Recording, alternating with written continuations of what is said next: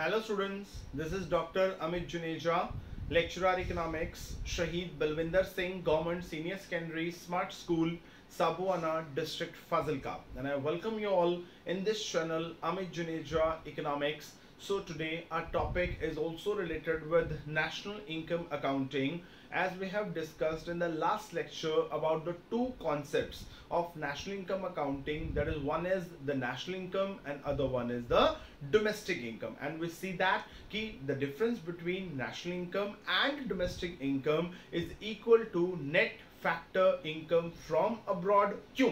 अब क्या होता है कि जब भी हमने डोमेस्टिक इनकम की बात करनी होती है तो डोमेस्टिक इनकम के अंदर हम किसी भी कंट्री की डोमेस्टिक टेरिटरी के अंदर जितने भी लोग रह रहे हैं उन सारे लोगों की इनकम को जो है वो हम कैलकुलेट करते हैं. अब किसी भी कंट्री की जो डोमेस्टिक टेरिटरी होती है, अगर मैं कहूं कि ये इंडिया की डोमेस्टिक टेरिटरी है, तो इसमें क्या होगा, इस इंडिया की डोमेस्टिक टेरिटरी में दो तरह के लोग जो है वो काम कर रहे होंगे. एक जो हमारे नॉर्मल रेजिडेंट्स होंगे और एक जो हमारे नॉन रेजिडेंट्स होंगे. नॉन रेजिडेंट कौन से? ऐसे लोग जो हमारी डोमेस्टिक टेरिटरी में तो काम कर रहे हैं पर हमारा नॉर्मल रेजिडेंट बनने की कंडीशंस को फुलफिल नहीं करते, तो हम उनको क्या बोलेंगे, नॉन रेजिडेंट्स जो है वो बोल देंगे. तो हम क्या करेंगे, सबसे पहले हम अपनी डोमेस्टिक इनकम जो है वो कैलकुलेट कर लेंगे, जिसके अंदर दो तरह के लोगों की इनकम जो है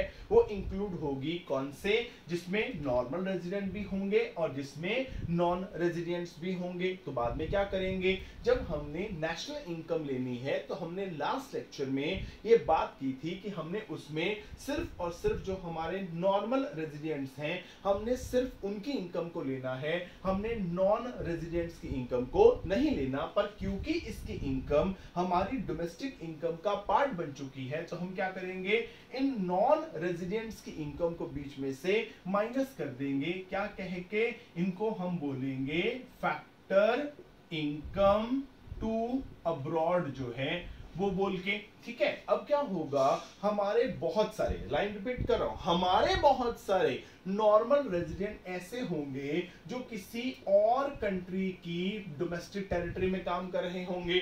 अब वो नॉर्मल रेजिडेंट हमारे हैं, ठीक है, पर काम कर रहे हैं किसी और कंट्री की डोमेस्टिक टेरिटरी में. तो हम क्या बोलेंगे, हम कहेंगे कि वो लोग जो हैं, क्योंकि वो हमारी डोमेस्टिक टेरिटरी में काम नहीं कर रहे तो उनकी इनकम हमारी डोमेस्टिक इनकम का पार्ट तो नहीं है, पर क्योंकि वो हमारे नॉर्मल रेजिडेंट हैं. कैसे हो जाएंगे कि अगर एक पर्सन यूएसए में काम करता है और वो आफ्टर 6 मंथ्स इंडिया में वापस आ जाता है तो क्या होगा, वो यूएसए का नॉर्मल रेजिडेंट तो बन नहीं पाएगा, क्योंकि उसके लिए जरूरी है कि वो यूएसए के अंदर 1 साल काम करे. अब वो तो उसने किया नहीं, वो तो 6 महीने के बाद इंडिया वापस आ गया. तो अब उसने क्या किया, उसने जो काम किया वो उसने कहां पे किया, उसने अमेरिका की डोमेस्टिक टेरिटरी में काम किया. तो जो उसकी इनकम थी वो अमेरिका की डोमेस्टिक इनकम का पार्ट थी, पर क्योंकि इंडिया वापस आ गया तो अब नॉर्मल रेजिडेंट किसका बन गया, इंडिया का. तो उसकी इनकम को हम बाद में प्लस करेंगे, क्या बोल के, फैक्टर इनकम फ्रॉम अब्रॉड बोल के. तो क्या होगा, इसके बेसिस पे हम क्या करेंगे, इसके बेसिस पे हम अपनी नेशनल इनकम जो है वो कैलकुलेट कर लेंगे. तो हमने दो चीजों में डिफरेंस किया, एक हमने कहा डोमेस्टिक इनकम और एक हमने कहा नेशनल इनकम. और हमने ये भी कहा कि अगर आपको नेशनल इनकम और डोमेस्टिक इनकम को एक दूसरे में कन्वर्ट करना है, क्योंकि इन दोनों में जो डिफरेंस रहेगा वो किसका रहेगा कि आपको फॉरेन से कितनी फैक्टर इनकम अचीव हुई और आपने फॉरेन को कितनी फैक्टर इनकम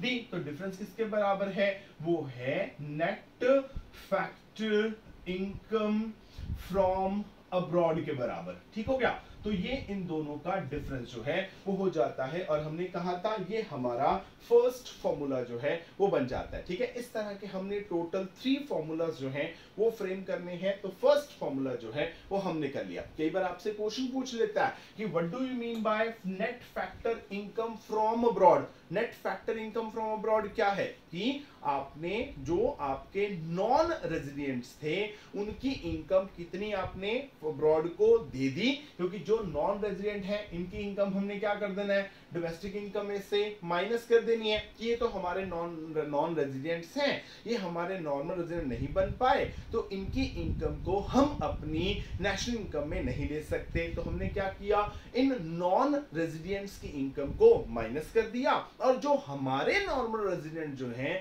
किसी और कंट्री की डोमेस्टिक टेरिटरी में काम कर रहे थे उनकी इनकम को हमने इंक्लूड कर लिया। So the difference between factor income to abroad and factor income from abroad is equal to net factor income from abroad. जैसे हमने कहा कि सपोज करो कि हमारी जो डोमेस्टिक इनकम है वो 100 रुपीज है, ठीक है, जो हमें फॉरेन से मिले, सपोज करो वो 100 रुपीज हमें फॉरेन से मिल गए, हमने कैलकुलेट करनी है क्या, अपनी नेशनल इनकम। तो अब नेशनल इनकम कैसे कैलकुलेट होएगी, इस 100 को उठा के इधर ले जाते हैं, तो ये इधर माइनस का है, इधर जाके क्या हो जाएगा प्लस का, तो 100 प्लस हो जाएंगे, तो हमारी नेशनल इनकम कितनी हो जाएगी, 200 हो जाएगी। ठीक हो गया। तो net factor income from abroad याद रखना है कि वो क्या है, it's a difference between factor income to abroad and factor income from abroad. ठीक है। अब इसमें एक और क्लॉज हो सकता है कि अगर आपने जो factor income to abroad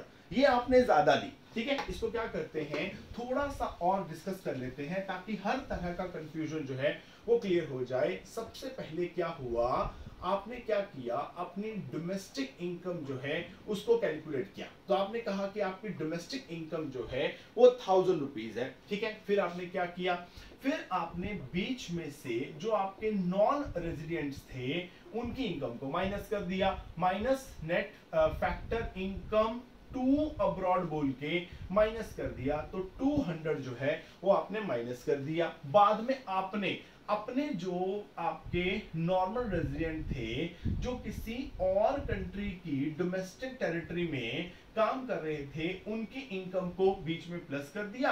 suppose करो कि ये 300 हो गया, तो मैं अब कहूंगा कि लो जी अब इससे जो है वो आप अपनी नेशनल इनकम जो है वो कैलकुलेट करने वाले हो। 1000 ये थे, 200 आपने दे दिए, 300 आपको मिल गए, तो अल्टीमेटली क्या हुआ, 100 आया, तो आंसर कितना आ गया आपका 1100 जो है वो हो गया। पर अगर ऐसा ना हुआ होता, अब सोचो इस केस के अंदर आमतौर पे ये दिमाग में चलता है कि जो डोमेस्टिक इनकम है वो क्या है, वो एक नैरो कॉन्सेप्ट है, और जो नेशनल इनकम है वो एक ब्रॉडर कॉन्सेप्ट है। अब नेशनल इनकम कितनी आई, 1100 आई, डोमेस्टिक इनकम जो है वो 1000 आई, तो हमारा आंसर ठीक है। क्यों ठीक है, क्योंकि जो डोमेस्टिक इनकम है वो एक नैरो कॉन्सेप्ट है, छोटा है, जिसके अंदर हम factor income from abroad, factor income to abroad नहीं लेके चलते, है ना। तो क्या हुआ, डोमेस्टिक इनकम छोटी हो गई, नेशनल इनकम बड़ी हो गई, तो नेशनल इनकम का आंसर भी बड़ा होगा, डोमेस्टिक इनकम आंसर छोटा होगा, क्योंकि डोमेस्टिक इनकम जो है वो एक नैरो कॉन्सेप्ट है। उल्टा अगर ऐसा ना होता, सपोज करो कि आपकी डोमेस्टिक इनकम जो है वो 1000 होती, आपने अपने नॉन रेजिडेंट की इनकम को माइनस किया, मान लो वो माइनस कर दिया 300, मतलब जो नॉन रेजिडेंट थे वो आपकी इकोनॉमी की जो डोमेस्टिक इनकम थी उसमें से 300 ले गए। जब आपके नॉर्मल रेजिडेंट दूसरी कंट्री से लाए तो वो 200 आ गया। ठीक है, अब सोचो कितना हुआ, 1000 आपके थे, 300 आपको देने पड़े, 200 आपको मिले, तो क्या हुआ, 1000 में से 100 आपने माइनस करा, तो आपकी नेशनल इनकम कितनी हो गई, 900 हो गई। यानी इस केस में जो आपकी डोमेस्टिक इनकम है वो पहले भी 1000 थी, वो अभी भी 1000 है, पर अब यहाँ पे जाके जो आपकी नेशनल इनकम है वो कितनी है, वो 900 है। मतलब ये नहीं सोचना कि जो नेशनल इनकम है वो एक ब्रॉडर कॉन्सेप्ट है तो उसका आंसर भी ज्यादा होगा, डोमेस्टिक इनकम एक नैरो कॉन्सेप्ट है तो उसका आंसर भी कम होगा। ऐसा कोई फंडा नहीं है। जो डोमेस्टिक इनकम और नेशनल इनकम का डिफरेंस है वो किसके बराबर है, वो net factor income from abroad के बराबर है। अब यहां पर net factor income from abroad, from तो क्या हुआ, 200 आपने दिए, 300 आपको मिले, तो 200 रुपए दे दिए, 300 रुपए हमने मिल गए। तो अब सोचो कि आपने कहीं पे शगुन डाला, तो आपने 200 रुपए का शगुन डाला, बदले में आपको 300 रुपए का शगुन मिल गया, तो आपकी पॉकेट में था 100 रुपीज। आगे ना तो आप फायदे में रहे।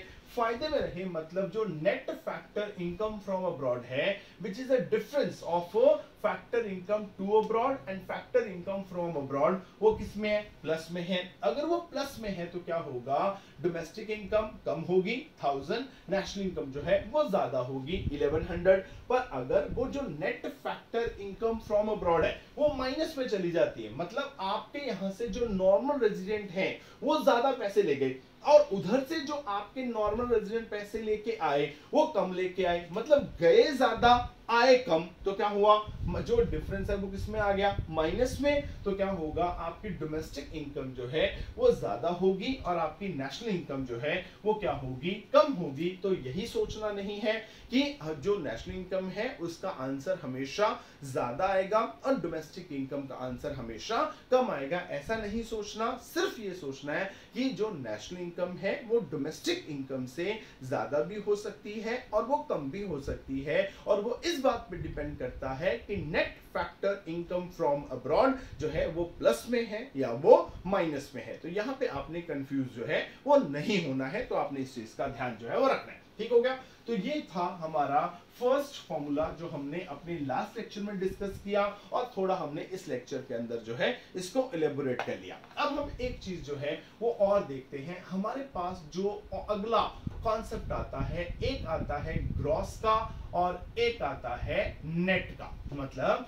जो भी हमने नेशनल इनकम या जो हमने डोमेस्टिक इनकम कैलकुलेट करनी है, हम उसको दो फॉर्म्स में कैलकुलेट कर सकते हैं। एक होता है ग्रॉस फॉर्म और एक होता है नेट फॉर्म। मतलब जो आपकी नेशनल इनकम और डोमेस्टिक इनकम है हम उसको ग्रॉस नेशनल इनकम के तौर पे कैलकुलेट कर सकते हैं या आप उसको नेट नेशनल इनकम के तौर पे भी कैलकुलेट कर सकते हैं। वैसे ही जो आपकी डोमेस्टिक इनकम है आप उसको ग्रॉस डोमेस्टिक इनकम के तौर पे भी कैलकुलेट कर सकते हैं और आप उसको नेट डोमेस्टिक इनकम के तौर पे भी कैलकुलेट कर सकते हैं। तो ये हमारे अगले दो कॉन्सेप्ट जो हैं वो आ जाते हैं कि जो भी आपकी नेशनल इनकम और डोमेस्टिक इनकम कैलकुलेट होगी वो दो फॉर्म्स में कैलकुलेट हो सकती है, ग्रॉस और नेट फॉर्म के अंदर। ठीक हो गया? तो अगर हमने ग्रॉस और नेट फॉर्म में समझना है तो पहले हमें ग्रॉस और नेट के बारे में जो है वो डिस्कस करना पड़ेगा। तो सबसे पहले बात करते हैं ग्रॉस की। ये ग्रॉस क्या होता है? देखो ग्रॉस होता है टोटल, ठीक है, टोटलिटी। क्लियर? अब अगर हमने ग्रॉस को समझना है तो इसको कैसे समझेंगे? हम इसको समझेंगे विद रिस्पेक्ट टू इन्वेस्टमेंट। ठीक है? अब इन्वेस्टमेंट क्या होता है हम ऑलरेडी बहुत बार बोल चुके हैं कि इन्वेस्टमेंट क्या है। तो इन्वेस्टमेंट जो होता है हम उसको बोलते हैं चेंज इन कैपिटल स्टॉक। मतलब जो भी आपके पास कैपिटल स्टॉक है, कैपिटल स्टॉक मींस जो भी आपके पास कैपिटल गुड्स का स्टॉक है उसके अंदर जो चेंज आया, ठीक है, वो क्या है? वो इन्वेस्टमेंट है। ठीक है? हम इन्वेस्टमेंट के पॉइंट ऑफ व्यू से ग्रॉस और नेट जो है उसको देखेंगे। ठीक है? तो अब इसको ध्यान से देखना। अगर सिंपल भाषा में समझना है तो ये समझ लीजिए कि इन्वेस्टमेंट क्या है? इन्वेस्टमेंट है जो भी पैसे हम किसी भी काम में लगाते हैं, ये सोच के भी आज जितने लगा रहे हैं उससे ज्यादा मिलेंगे। पर मैंने कहा आज पैसे लगा रहे हैं, ये सोचकर कि जितने आज लगा रहे हैं कल को उससे ज्यादा मिलेंगे। देयर इज अ पॉसिबिलिटी कि आप जितने लगा रहे हैं आपको उससे ज्यादा मिलने की पॉसिबिलिटी है, पर जरूरी नहीं होगा कि जितने पैसे आप लगाएंगे आपको हमेशा उससे ज्यादा ही मिलेंगे। आपको उससे कम भी मिल सकते हैं, उतने भी मिल सकते हैं और उससे ज्यादा भी मिल सकते हैं। तो इन्वेस्टमेंट क्या है? सिंपल भाषा के अंदर किसी भी काम में कोई ना कोई पैसा लगाना, वो इन्वेस्टमेंट है। ठीक हो गया? तो अब इन्वेस्टमेंट जो है वो दो तरह की होती है। एक होती है उसको हम कहते हैं ग्रॉस इन्वेस्टमेंट। नाम से पकड़ लो, ग्रॉस मतलब कि टोटल, टोटल इन्वेस्टमेंट। मतलब आपने किसी भी काम के अंदर टोटल कितने पैसे लगाए। ठीक हो गया? अब क्या हो? सपोज करो कि मेरी एक फैक्ट्री थी और मैंने अपनी फैक्ट्री के अंदर 10 लाख रुपीस लगा दिए। तो मैं कहूंगा कि जो मेरी टोटल इन्वेस्टमेंट है या जो मेरी ग्रॉस इन्वेस्टमेंट है वो कितनी है? 10 लाख। सही होगा? वन बाय वन क्लियर करते हैं। ठीक है? स्टेप बाय स्टेप चलेंगे, गलती होने के कोई चांसेस नहीं है। ध्यान से समझिए। इन्वेस्टमेंट क्या है, किसी भी काम में आपने कितने पैसे लगाए वो इन्वेस्टमेंट है। ग्रॉस इन्वेस्टमेंट का मतलब हुआ कि आपने किसी भी काम के अंदर टोटलिटी में कितने पैसे लगाए। तो मैंने कहा कि मेरी एक कंपनी थी और मैंने अपनी कंपनी के अंदर 10 लाख रुपीस जो है वो लगा दिए, तो मैं कहूंगा कि जो मेरी टोटल इन्वेस्टमेंट है वो क्या है, वो 10 लाख रुपीस की है। यहां तक क्लियर हो गया। अब क्या हुआ, अब एक इन्वेस्टमेंट होती है जिसको हम कहते हैं नेट इन्वेस्टमेंट, ठीक है। या अगर मैं चलो इसको और थोड़ा सा कंफ्यूज कर देता हूं, मैं बोलता हूं इन्वेस्टमेंट, ठीक है। अब ये कौन सी है बाद में देखेंगे। वो कहते हैं इन्वेस्टमेंट क्या है, इन्वेस्टमेंट है चेंज इन कैपिटल स्टॉक। भाई आपका कैपिटल स्टॉक कितना चेंज हुआ, तो ये किसके बराबर होता है, ये होता है KT माइनस 1, ठीक है। तो यहां पे ये जो इन्वेस्टमेंट है इसको मैं डिनोट करता हूं bye IT। I means investment, T means time, K means capital stock, कि मेरे पास ऑलरेडी कितना कैपिटल स्टॉक था, मतलब मेरे पास ऑलरेडी कितनी कैपिटल स्टॉक, कैपिटल स्टॉक मतलब पैसे नहीं, कैपिटल मींस कैपिटल गुड्स यानी कि मशीन्स का कितना स्टॉक था। तो मैंने देखा कि मैंने इन्वेस्टमेंट कैलकुलेट करनी है 2020 के अंदर, तो मैंने T की वैल्यू पुट कर दी 2020। तो यहां पर K यानी कि कैपिटल स्टॉक, T की वैल्यू कितनी पुट करी मैंने 2020 माइनस KT माइनस 1, T कितना था 2020, तो यहां पे T माइनस 1 कितना आ गया 2090। तो मैंने ये देखा कि 2020 में मेरे पास जो टोटल कैपिटल स्टॉक है वो है 20 मशीन्स का, ठीक है। एक मशीन जो है वो 1 लाख रुपए की है, तो इसका मतलब मेरे पास प्रेजेंटली 20 लाख रुपीस की मशीन जो है वो पड़ी, ठीक है। फिर मैंने देखा कि लास्ट ईयर कितनी पड़ी थी, वो कहता लास्ट ईयर सर आपके पास पड़ी थी 13 लाख की। इसका मतलब मैं कहूंगा कि मैंने 7 लाख रुपए की 7 मशीन जो हैं वो और खरीदी, क्योंकि एक मशीन 1 लाख रुपए की है। अब ये जो 7 लाख है, अब सोचो, मैं सोचूं कि यार मैंने लगाए तो 10 लाख रुपए थे, क्योंकि मैंने अपनी कंपनी में 10 लाख लगाए थे, पर जो नई मशीन्स आई ऑलरेडी 13 मशीन जो हैं वो लास्ट ईयर मेरे पास पड़ी थी। इस साल मैंने देखा तो 20 मशीन्स पड़ी हैं, तो 7 मशीन्स का चेंज आया। एक मशीन 1 लाख रुपए की है, मतलब मेरी कंपनी में 7 लाख रुपए की नई मशीन्स आई। मैं सोचूं यार मैंने लगाए तो 10 लाख रुपए थे, तो नई मशीन तो 7 लाख रुपए की आई, बाकी 3 लाख रुपए कौन खा गया बताओ। अब फिर मैंने सोचा यार 3 लाख रुपए गए कहां पे, लगाए मैंने 10 लाख, नई मशीन आई 7 लाख रुपए की, तो 3 लाख बाकी कहां गए। तो मेरा मैनेजर आया, मैनेजर ने मुझे कहा कि सर आप हिसाब में गड़बड़ कर रहे हैं, आपने 7 लाख रुपए की नई मशीन खरीदी है, बिल्कुल सही। आपकी जो इन्वेस्टमेंट हुई है, एक्चुअली जो आपका कैपिटल स्टॉक इंक्रीज हुआ है वो क्या है, वो है आपकी नेट इन्वेस्टमेंट। मतलब ये जो 7 लाख रुपए हैं ये क्या है, मेरी नेट इन्वेस्टमेंट है, ठीक है। आप किस बात की टेंशन है, मैं कहूंगा मुझे टेंशन है बाकी के 3 लाख रुपए की। ये बाकी के 3 लाख कहां गए, क्योंकि मैंने कंपनी में आपको 10 लाख रुपए दिए थे, भी 10 लाख रुपए लो और इससे कंपनी में मशीन्स लगा दो, ठीक है। आपने मुझे दिखा दिया कि सर ये 7 मशीनें हमने नई लगाई हैं, तो बाकी 3 लाख कहां गए। तो कहता है सर आपको 3 लाख की टेंशन लेने की जरूरत नहीं है, वो जो 3 लाख रुपए हैं ये ऑलरेडी जो 13 मशीन लगी हुई थी इनमें से ना कुछ जो है वो डैमेज हो गई थी, ठीक है, उनके पार्ट्स जो है वो खराब हो गए थे, हमने ना वो जो 3 लाख रुपए हैं वो इनकी रिपेयर में लगा दिए, तो इसलिए वो 3 लाख यहां पे गए। मैंने अच्छा ठीक है अब सही हो गया। इसका मतलब यह हुआ कि मैं कहूं कि मैंने क्या किया, मैंने टोटल लगाए थे 10 लाख रुपीस।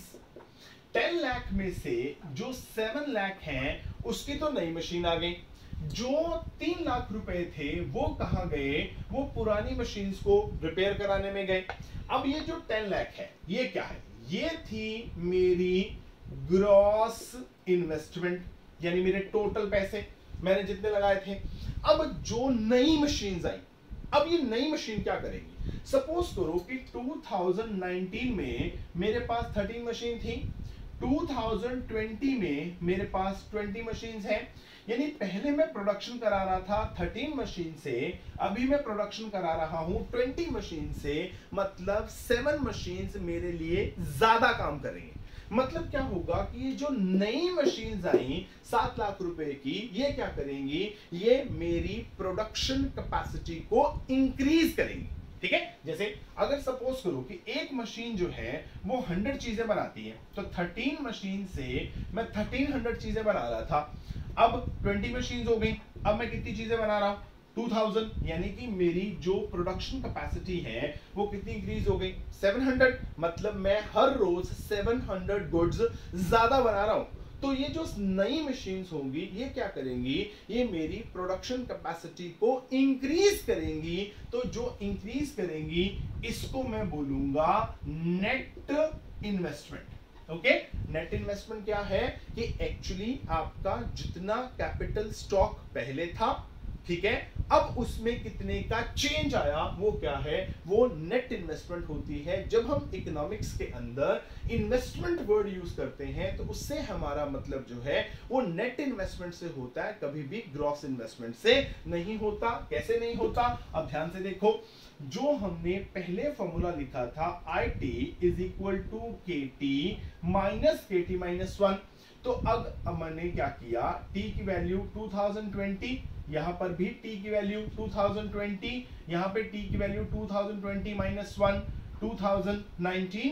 अब अभी कितने का कैपिटल स्टॉक है, 20 लाख का, पिछले साल कितने का था, 13 लाख का, डिफरेंस कितने का आया, 7 लाख का। तो ये जो 7 लाख है ये क्या है, ये मेरे कैपिटल स्टॉक में आने वाला चेंज है। तो मैंने इन्वेस्टमेंट को ऐसे ही डिफाइन किया था कि investment is the change in capital stock, किसके अंदर, इन एन अकाउंटिंग ईयर। तो अकाउंटिंग ईयर कौन सा हो गया, 2019-20 के अंदर जो मेरा कैपिटल स्टॉक पहले 13 लाख का था अब वो 20 लाख का हो गया। कितने का चेंज आया, 7 लाख का। वो क्या है, ये मेरी नेट इन्वेस्टमेंट है। तो जो नेट इन्वेस्टमेंट है वो क्या करती है, वो आपकी जो प्रोडक्शन कैपेसिटी है उसको इंक्रीज करने का काम जो है वो करती है। यहां तक क्लियर हो गया। अब ये जो 3 लाख थे ये कहां गए थे, ये मैंने कहा ये जो पुरानी मशीन्स वगैरह खराब हो गई थी तो मैंने उनको ठीक कराने में लगा दिए। तो ये क्या हो गया, डेप्रिसिएशन जो है वो हो गया। तो ये डेप्रिसिएशन एक्सपेंडिचर है। अब ये क्या करेगा, अब ये नहीं सोचना ये तो बेकार है ना, ये भी अपनी जगह पे इंपॉर्टेंस रखता है। अब सोचो कि जो मशीन्स आपके पास ऑलरेडी ये 13 मशीन्स लगी हुई थी, मैंने ये 3 लाख रुपए इनको ठीक कराने में लगाए। मतलब किसी का कोई पार्ट टूट गया था मैंने उसको ठीक करा दिया, या कोई और उसमें रिपेयर होने वाला था मैंने वो करा दिया, किसी की ऑयलिंग कराने वाली थी वो करा दी, ठीक है, तो मैंने उसको कर दिया। यानी अब क्या होता है, जैसे जैसे मशीन्स काम करती हैं वैसे वैसे वो डेप्रिशिएट होती हैं, मतलब उनकी जो प्रोडक्शन कैपेसिटी है वो कम होती जाती है। ठीक है, अब मैंने क्या किया, अब मैंने उनको ठीक करा दिया, मतलब ठीक करा के मैं उनको उनके पुराने लेवल पे ले आया। मतलब जहां पर जो आपकी नेट इन्वेस्टमेंट है ये आपकी प्रोडक्शन कैपेसिटी को इंक्रीज करती है, वहां पर जो भी आपका डेप्रिसिएशन एक्सपेंडिचर होगा ये क्या करता है, ये आपकी प्रोडक्शन कैपेसिटी को मेंटेन करने के काम आता है। कि जब मशीन्स काफी देर तक काम करती रहेंगी वो किसी ना किसी तरह से उसमें कुछ नॉर्मल वियर एंड टियर हो सकते हैं, डैमेजेस हो सकती हैं, कुछ भी हो सकता है, उसके करके जो उनकी प्रोडक्शन कैपेसिटी है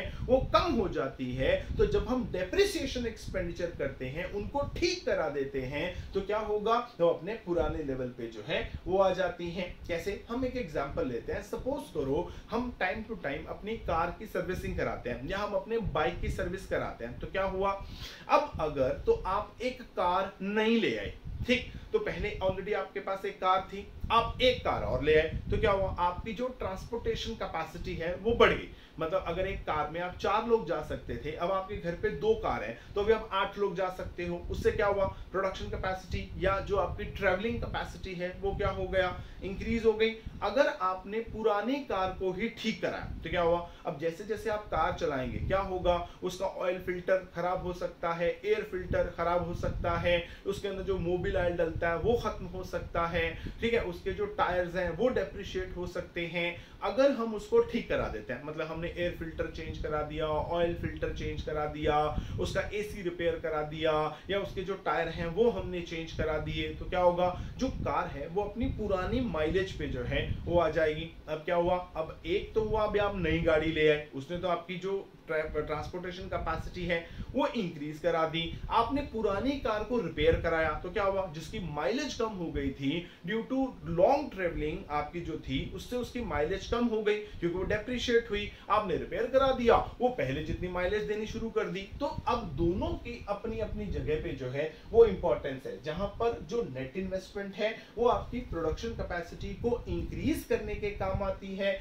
वहीं पर जो डेप्रिसिएशन है वो क्या है, वो आपकी प्रोडक्शन कैपेसिटी को मेंटेन करने के काम आता है, यानी ये उसको पुराने लेवल पे जो है वो ले जाता है। क्योंकि डेप्रिसिएशन होने के करके क्या होता है, जो प्रोडक्शन कैपेसिटी है एग्जिस्टिंग मशीन्स की वो कम हो जाती है। हमने क्या किया, हमने डेप्रिसिएशन एक्सपेंडिचर कर दिया, मतलब डेप्रिसिएशन जो थी उसको ठीक करा दिया। तो क्या हुआ, वो जो प्रोडक्शन कैपेसिटी कम हो गई थी due to long use of machines, वो अपने पुराने लेवल पे जो है वो आ गई। तो टोटल इंपैक्ट जो पड़ेगा वो दोनों का ही पड़ेगा। कैसे, जो नई मशीन्स आएंगी वो प्रोडक्शन कैपेसिटी को बढ़ाएंगी, जो पुरानी मशीन्स होंगी वो अपने पुराने लेवल पे आ जाएंगी, उनसे भी प्रोडक्शन ज्यादा होनी शुरू हो जाएगी। तो नेट इंपैक्ट जो पड़ेगा वो क्या पड़ेगा, वो दोनों का ही पड़ेगा, मतलब ग्रॉस का भी पड़ेगा और नेट का भी पड़ने वाला। ठीक है, अब जो डेप्रिसिएशन एक्सपेंडिचर है हम इसको एक और नाम से जानते हैं, इसको हम कहते हैं, चलो मैं और इजी कर देता हूं थोड़ा इसको हम कहते हैं कंजम्पशन ऑफ फिक्स्ड कैपिटल।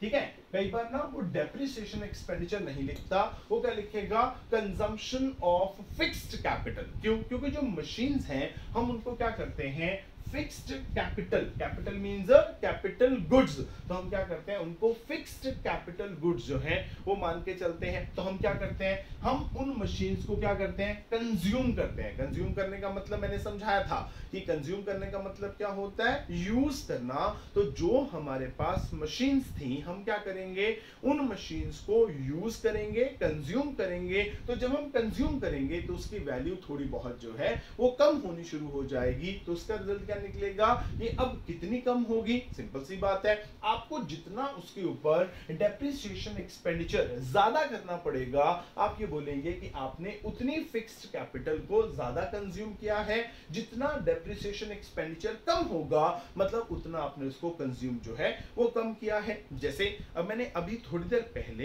एक कार की एग्जांपल ली थी। जब हम बिल्कुल नई ब्रांड न्यू कार परचेस करते हैं तो क्या होता है, वो आपको ना एक सर्विस बुक देते हैं, है ना। तो कहते हैं कि इसकी 3 सर्विसेज जो हैं वो फ्री हैं, आप फर्स्ट सर्विस में लेके जाइए। ठीक है, वो कहेंगे जब 1000 किलोमीटर गाड़ी चल जाए ना तो आप ले आइएगा, इसकी फर्स्ट सर्विस करेंगे। तो आप जाएंगे तो क्या करेंगे, उसमें कुछ ज्यादा नहीं करते, क्या होगा, थोड़ा बहुत जो है वो उसके जो नट पेच होते हैं उसको वो टाइट कर देते हैं, एयर फिल्टर साफ कर देते हैं, बस वो कहता है हो गया जी, आप हो गए, इतनी जल्दी हो गई सर्विस। वो कहेंगे सर अभी तो ब्रांड न्यू गाड़ी है, इसमें कुछ इतना यूज हुआ नहीं है, तो अगली बार जब आएंगे ना फिर इसमें और ज्यादा करेंगे। तो क्या होगा, आप पूछेंगे अगली बार मैं कब आऊं, वो कहे जब 5000 किलोमीटर चल जाए ना तब आना। तो क्या हुआ, अब 1000 किलोमीटर गाड़ी चलाओगे तो गाड़ी का क्या होने वाला है, कुछ भी नहीं। यानी आप गाड़ी को ज्यादा कंज्यूम नहीं करोगे तो आपको उसके ऊपर डेप्रिसिएशन एक्सपेंडिचर भी कम करना पड़ेगा।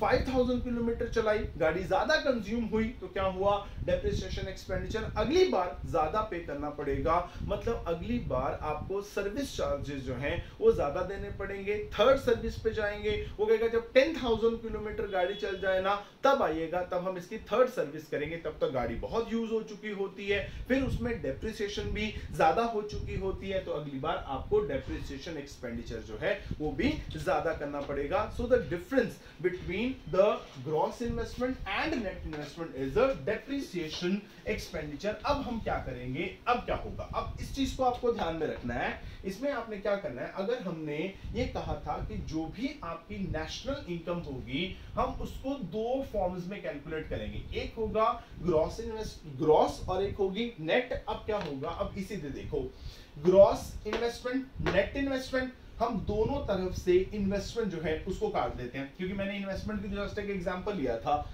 इसका मतलब ये होगा कि जो भी आपकी ग्रॉस इनकम होगी वो किसके बराबर होगी, जो भी आपकी नेट इनकम है प्लस क्या आ जाएगा, प्लस आ जाएगा आपके डेप्रिसिएशन एक्सपेंडिचर। ठीक है, अब अगर आपको आपकी नेट जो है वो पता है, ठीक है, नेट कितना था 7 लाख, आपको पता है कि आपने 7 लाख की इनकम है, और आपके डेप्रिसिएशन है वो 3 है, तो आपको ग्रॉस कैलकुलेट हो जाएगी ना, 7 + 3 = 10।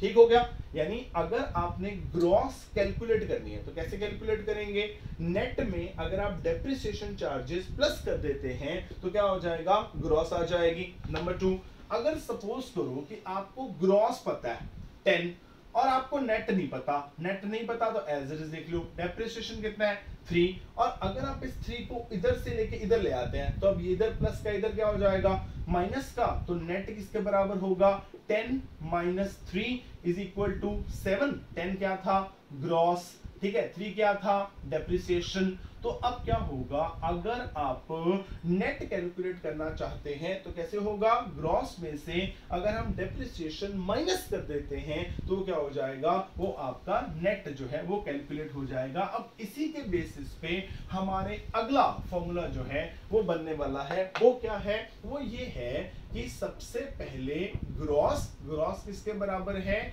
जितना आपका नेट था प्लस आप क्या कर सकते हैं, आप यहां पर डेप्रिसिएशन भी लिख सकते हैं, आप यहां पे कंजम्पशन ऑफ फिक्स्ड कैपिटल भी लिख सकते हैं, एक ही बात है, कोई फर्क नहीं है। अगर आपने नेट कैलकुलेट करना है तो क्या होगा, ग्रॉस में से आप इसको उठा के इधर ले आइए तो क्या हो जाएगा, ग्रॉस में से अगर आप कंजम्पशन ऑफ फिक्स्ड कैपिटल अगर आप माइनस कर देते हैं तो क्या हो जाएगा, नेट कैलकुलेट हो जाएगा। यहां पे हम इसके ऑब्लिक में क्या लिख देते हैं, डेप्रिसिएशन जो है वो लिख देते हैं, तो यहां पर भी डेप्रिसिएशन आ जाएगा ताकि आप कंफ्यूज ना हो। इसका मतलब ये हुआ कि ग्रॉस, इसको उठा के ले आया मैं, तो ग्रॉस माइनस नेट क्या हुआ, अब ग्रॉस है, ये रहा ग्रॉस, ये नेट है, इसको उठा के इधर ले आएंगे तो इज इक्वल टू क्या होगा, ये होगा आपका कंजम्पशन ऑफ फिक्स्ड कैपिटल, या जिसको हम क्या बोलेंगे, डेप्रिसिएशन। मतलब जब भी हमने ग्रॉस को नेट में या नेट को ग्रॉस में चेंज करना होगा तो हम किसकी हेल्प लेंगे, हम हमेशा हेल्प लेंगे कंजम्पशन ऑफ फिक्स्ड कैपिटल की, या जो भी आपके डेप्रिसिएशन चार्जेस हैं उस चीज की हमने हेल्प लेनी है। ठीक है, तो अभी तक हमारे 2 फॉर्मूलाज जो हैं वो हो गए, कौन कौन से हो गए, पहला हुआ कि अगर सपोज कीजिए कि मुझे नेशनल को चेंज करना है, किसके अंदर, डोमेस्टिक के अंदर, ठीक है, जो हमने अपने लास्ट लेक्चर में किया था, तो नेशनल और डोमेस्टिक का डिफरेंस याद रखना है, ये किसके बराबर है, ये है net factor income from abroad के बराबर। ठीक है, ये हो गया। आज हमने किया एक और कॉन्सेप्ट जो है ग्रॉस एंड नेट, और दोनों का जो डिफरेंस है वो किसके बराबर है, वो है कंजम्पशन ऑफ फिक्स्ड कैपिटल के बराबर, या जिसको हम बोलेंगे डेप्रिसिएशन के बराबर। ठीक हो गया, तो ये हमारे 2 फॉर्मूलाज जो हैं वो रेडी हो गए। ध्यान रखना, ये फॉर्मूलाज जब हम अगले चैप्टर में जाके नेशनल इनकम को मेजर करेंगे वहां पर ये फॉर्मूला हमारे बहुत काम आने वाले हैं। यानी आपने नेशनल को डोमेस्टिक में या डोमेस्टिक को नेशनल में चेंज करना है तो इस चीज को ध्यान में रखना है, इसका डिफरेंस आपको याद होना चाहिए कि ग्रॉस और नेट का जो डिफरेंस है वो कंजम्पशन ऑफ फिक्स्ड कैपिटल यानी कि डेप्रिसिएशन के बराबर होता है। यानी कि अगर मुझे ग्रॉस को नेट में या नेट को ग्रॉस में चेंज करना है तो मुझे net factor income from abroad नहीं चाहिए, मुझे क्या चाहिए, ग्रॉस और नेट का जो डिफरेंस है वो डेप्रिसिएशन के बराबर है, तो मुझे ग्रॉस और नेट को चेंज करने के लिए डेप्रिसिएशन की जरूरत जो है वो पड़ने वाली है। वैसे ही आपको यहां पर भी क्लियर होना चाहिए कि आपने अगर नेशनल को डोमेस्टिक में या डोमेस्टिक को नेशनल में कन्वर्ट करना है तो आपको क्या चाहिए, आपको चाहिए net factor income from abroad. आपको इसकी हेल्प जो है वो लेनी पड़ेगी। इन टोटलिटी हमारे पास 3 फॉर्मूलाज हैं, तो 2 फॉर्मूलाज हम ऑलरेडी फ्रेम कर चुके हैं। कौन कौन से, नेशनल और डोमेस्टिक का, ग्रॉस और नेट का। ठीक हो गया। अब जब हम बात करते हैं इस चीज की कि ये जो कंजम्पशन ऑफ फिक्स्ड कैपिटल या ये जो डेप्रिसिएशन है ये क्या चीज है, देखो डेप्रिसिएशन डेप्रिसिएशन में ना हम 3 तरह के कंपोनेंट्स जो हैं उसको लेके चलते हैं, ठीक है। एक तो होता है उसके अंदर जिसको हम कहते हैं normal wear and tear. Normal wear and tear का मतलब क्या हुआ कि जब हम प्रोडक्शन प्रोसेस चलाते हैं तो थोड़ी बहुत नॉर्मल वियर एंड टियर जो है वो होती रहती हैं। कभी किसी का कोई पार्ट जो है वो खराब हो जाता है, या कभी किसी का कोई नट पेस्ट टूट जाता है, या मशीन वैसे थोड़ी खराब हो जाती है, तो वो नॉर्मल वियर एंड टियर है। तो अब ये जो है एक प्रोडक्शन प्रोसेस का एक नॉर्मल सा पैटर्न है, आमतौर पे होता रहता है। एक होता है उसको हम कहते हैं एक्सीडेंटल डैमेजेस, ठीक है। एक्सीडेंटल डैमेजेस में क्या आएगा कि सपोज करो कि आपकी कंपनी थी और उसमें आग लग गई, ठीक है, तो उससे खराब हो गया, ठीक है। इसमें क्या होता है ना, एक्सीडेंटल डैमेजेस के अंदर हम नेचुरल कैलेमिटीज भी ले लेते हैं। सपोज करो कि अर्थक्वेक आ गया, उसके करके आपकी मशीन्स गई, या हम बोल सकते हैं कि अर्थक्वेक नहीं आया तो फ्लड्स आ गए, तो उसके करके आपकी मशीन्स खराब हो गई, तो एक्सीडेंटल डैमेजेस हो जाती हैं, ठीक है। तो इसको भी हम डेप्रिसिएशन चार्जेस के अंदर ही इंक्लूड करते हैं कि अगर तो नॉर्मल वेयर एंड टियर हो रहे होंगे तो आपको उसको ठीक कराना पड़ेगा। उसके लिए क्या करना पड़ेगा, आपको डेप्रिसिएशन एक्सपेंडिचर करना पड़ेगा। अगर एक्सीडेंटल डैमेजेस हो जाती हैं, आग लग जाती है, फ्लड्स आ जाते हैं, अर्थक्वेक आ जाते हैं, उससे भी आपकी मशीन्स खराब हो जाएंगी, तो उसको भी आपको ठीक कराना पड़ेगा। ठीक कराना पड़ेगा तो उसके लिए आपको डेप्रिसिएशन जो एक्सपेंडिचर जो है वो करना पड़ेगा। इसके अंदर हम एक चीज और लेते हैं जिसको हम कहते हैं loss of value. Loss of value due to change in demand and fashion. And एक और लिख लीजिए, इसमें हम एक और वर्ड यूज करते हैं टेक्निक, ठीक है। ये एक बहुत इंपॉर्टेंट फैक्टर है जो आजकल चलता है, इसको हम बोलते हैं ऑब्सोलेंसिस, ठीक है। ऑब्सोलेंसिस क्या है कि सपोज करो क्या हुआ भी, जो चीज आप बना रहे थे अपनी कंपनी के अंदर, मार्केट में क्या हुआ, उस चीज का फैशन चेंज हो गया। तो फैशन चेंज हुआ तो उसके करके उस कम्युनिटी की डिमांड चेंज हो गई। मतलब जिस चीज की आपने मशीन्स लगाई हुई थी, अब due to change in fashion उस चीज की मार्केट में डिमांड ही नहीं रही, तो क्या होगा, आपकी मशीन बेकार। तो क्या होगा, आपको उसकी जगह पे नई मशीन्स लगानी पड़ेगी, तो उसको भी हम डेप्रिसिएशन में काउंट करेंगे कि क्या होगा, मशीन्स उतनी की उतनी ही रहेंगी। फर्क ये रहेगा कि अब उन मशीनों की जगह पे नई मशीन आ जाएंगी, total amount of machine change नहीं होंगी। तो अगर टोटल अमाउंट चेंज होता वो तो क्या होता, वो तो नेट में जाता। ये पहले 15 मशीन पहले थी, अभी हो गई 20, तो 5 का चेंज आया, 5 का चेंज आया, वो तो नेट है। 15 में से 5 मशीन ऐसी थी जो इनकी डिमांड चेंज हो गई, मतलब जो चीज वो बना रही थी मार्केट में उनकी डिमांड नहीं रही, तो आपको उनको 5 मशीन को निकालना पड़ेगा और उसकी जगह पे 5 मशीन लानी पड़ेगी। तो टोटल मशीन तो 15 नहीं रही ना, उसमें तो कोई चेंज नहीं आया ना। मैं कहूंगा कि वो जो 5 नई मशीन लेके आए हो वो क्या है, वो डेप्रिसिएशन है, क्योंकि इससे आपकी प्रोडक्शन कैपेसिटी इंक्रीज नहीं हुई। पहले भी 15 मशीन थी, अभी भी 15 ही है, तो वो डेप्रिसिएशन में जाने वाला है। फिर क्या होगा, इस सपोज करो जिस टेक्निक से आप प्रोडक्शन कर रहे थे वो टेक्निक ही चेंज हो गई, तो आपको नई टेक्निक वाली मशीन लानी पड़ेगी, तो उसको भी आप डेप्रिसिएशन में डालेंगे, ठीक है। इसके बहुत सारे एग्जांपल्स हैं। सपोज करो कि जैसे आजकल की बात करें, क्योंकि पेट्रोल के प्राइसेस ना काफी राइज हो गए हैं, तो उससे क्या हुआ, उससे ये हुआ कि पहले किसी जमाने के अंदर, जैसे मेरे पास भी था बजाज चेतक स्कूटर हुआ करता था, अब स्कूटर माइलेज नहीं देता, तो क्या हुआ, अब लोगों ने स्कूटर की डिमांड करनी बंद कर दी, तो क्या हुआ, अब स्कूटर की डिमांड बंद हुई तो उसकी जगह पे बाइक की डिमांड जो है वो बढ़ गई, क्योंकि बाइक की माइलेज ज्यादा होती है। तो अब बजाज को क्या करना पड़ा, बजाज अपना चेतक स्कूटर जो है उसकी प्रोडक्शन बंद कर चुका है। तो क्या हुआ, जितनी मशीन्स लगी हुई थी जो चेतक स्कूटर बना रही थी वो बेकार, तो क्या हुआ, वो कहां गई, वो डेप्रिसिएशन में गई। तो बजाज ने क्या किया, उसको लगा कि मार्केट में जो डिमांड है वो किस चीज की है, वो आजकल स्कूटर की नहीं बल्कि बाइक की है। तो उसने क्या किया, स्कूटर बनाने वाली मशीन जो है उनको हटा दिया, उसकी जगह पे बाइक बनाने वाली मशीन्स को ले आया। मशीन तो उतनी रही ना, मशीन में तो कोई चेंज नहीं आया ना।